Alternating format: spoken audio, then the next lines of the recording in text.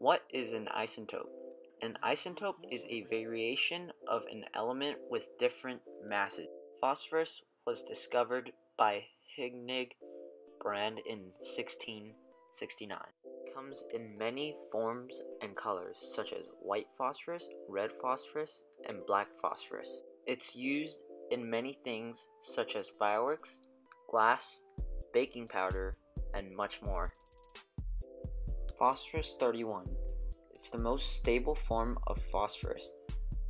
It has 15 protons, 16 neutrons, and 15 electrons. Phosphorus 31 is used in NMR spectroscopy for research. Phosphorus 32 is radioactive. Phosphorus 32 has a short half-life of 14.29 days.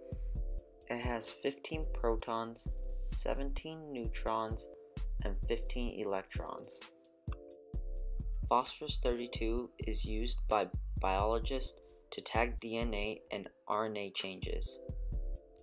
It's also injected into a living system and gives off radiation so as to be detected by scientists. Phosphorus 33.